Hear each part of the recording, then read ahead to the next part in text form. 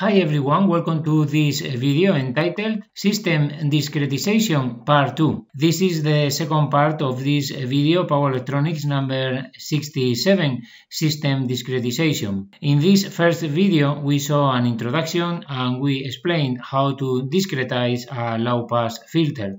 Today we will see how to do the same process to discretize the small signal model of the current mode buck DC-DC converter, and we will show several Qspice simulations to illustrate this process. Here we have other relevant videos related to this video today, so if you want to have more information about these topics, please take a look at these videos. So today we are going to focus on the current mode buck DC-DC converter as shown here. We have studied this converter in these previous videos, Power Electronics number 37 and Power Electronics number 66. So here we have the control circuit. We measure the current through the inductor with this sensor which has a gain RS. We compare with peak reference and then we act on the RS flip-flop to generate the gate signal for the switch. We know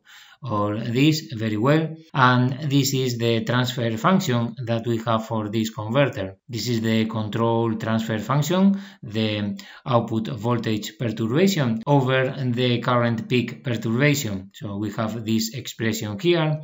We have the different values of the converter here in blue, and this is the representation of this transfer function. In this transfer function, we have the frequency of the pole, which is given by this expression, and in this case is something like 3 kHz, and the frequency of the zero is this one here, and in this case is something like 80 kHz. So today we are going to see how to discretize this transfer function, so we can use this discretized transfer function in the implementation of the digitally controlled DC-DC converter. So here we have the process of discretizing this transfer function. It is the same as we saw for the low-pass filter.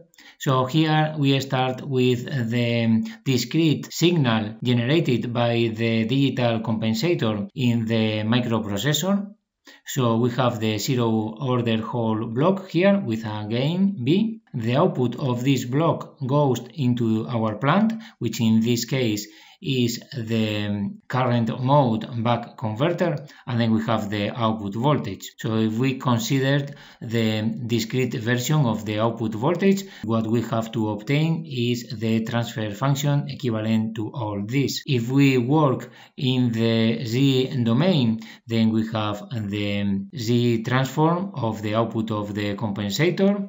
This is the gain BGC of Z, and then we have the Z transform of the output voltage. So as we have seen in previous video, BGC of Z is given by the Z transfer function of BS times GC of S. So we applied the equation that we have seen before, and we substitute here the equation corresponding to the transfer function of the plant. So we get this expression here, and we can split this in this Z transfer function and this other transfer function here. So we can continue here, and this is what we get in the previous slide. Now using a table of the Z transforms from the Laplace transform, then we have this transfer function in the Laplace domain, and here is the equivalent in the Z domain, and the same for this other one. So we have directly the Z transfer function of this expression and this other expression here as shown in this equation. So then now we can operate a little bit as shown in this line, and finally we can get the discrete difference equation as shown here. So we have the output voltage, the current sample of the output voltage. This is a factor times the previous sample of the output voltage, another factor times the current value of the output of the digital compensator, and another factor times the previous sample of the output of the digital compensator. So this is the discretized operation of our buck converter in current mode. And now we are going to do a Qspice simulation to verify that this discretization is correct. So here we have the implementation in Qspice. The discretized system is implemented with this module here, C++ module in Qspice. So if we go to the C++ source, here we have the different variables and parameters, and below, as we have seen in other videos, we do as usual. Here we save the previous samples of the output voltage and of the input voltage, and here we are measuring the current sample of the input voltage. And then with this equation, which is exactly the same equation as we have seen in previous slide, we implemented the behavior of the discretized system. Finally, here we are sending to the outputs the current sample of the output voltage and the current sample of the input voltage. So this is the implementation of the C++ source, and then in the schematic we have other two circuits for comparison. This is the equivalent analog small signal model of the current mode buck converter. We can model this converter as a current source here applied to the output capacitor in parallel with the load resistor, with this current source which is dependent on the input voltage and divided by the sensing resistor. So here we will have the response of the control transfer function in the analog version. And also for comparison, what we are doing here is sending also to the analog circuit the current that depends now on the sampled input voltage, also for comparison with the discrete output signal, the discrete signal of the discretized system. This signal, the discrete output of our system, is at this point here. Now we are injecting a sinusoidal waveform at the input of 10 kHz and the sampling period is 10 microseconds. So let's run the simulation and see the results. And here we have the waveforms. At the top we have in green the input voltage, in red we have the sampled input voltage, and in blue we have the output corresponding to the analog transfer function. And at the bottom we have again the input voltage. In blue we have the output corresponding to the analog transfer function, but when we are injecting the sampled input voltage to the circuit instead of the analog input voltage. And in red we have the output of the digital system, the discrete output signal. So we are adding the blue one to see that at the sampling instance we have the same value of the discrete signal and the output of the analog system in which we are injecting the discrete input voltage. So with this we verify that our discretization is correct because we have the same value at these points at the sampling instance for both waveforms.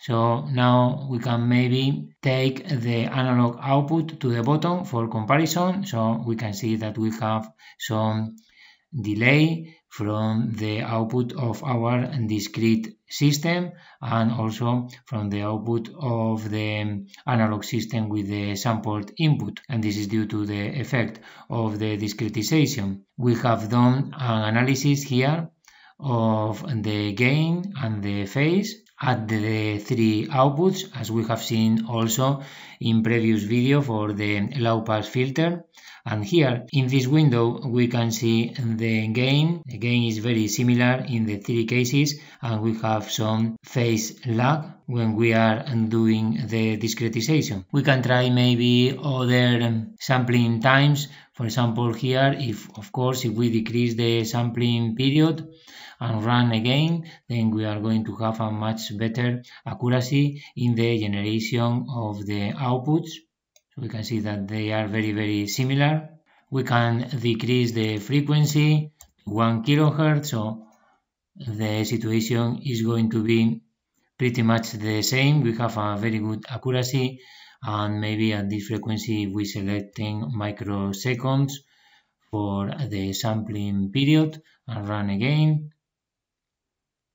We can see that still we have a very good accuracy. And finally, here in this simulation we are doing a frequency response analysis to obtain the frequency response in the three cases: the frequency response of the analog system, the frequency response of the analog system with the discrete input voltage at the input, and the frequency response of the discretized system. So this is the same as we have seen in the case of the low pass filter. With all these statements we can do the frequency response analysis and the plotting of the body diagrams. So we can run now. So here is running now. We are going from 100 Hz up to 100 kHz, 10 points per decade as shown here. So here we are having the different frequencies at which the analysis is performed, and this is going to take some time because we have a total of 31 simulations. So now we have all the results.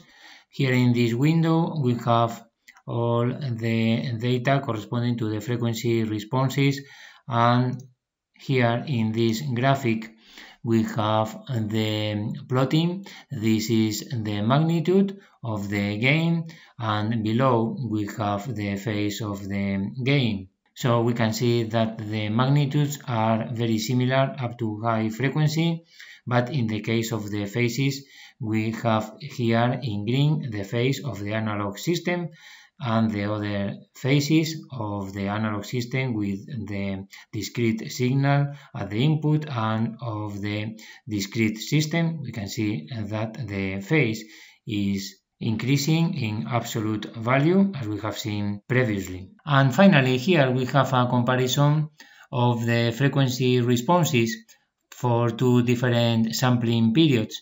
This is the case of a sampling period equal to 1 microsecond.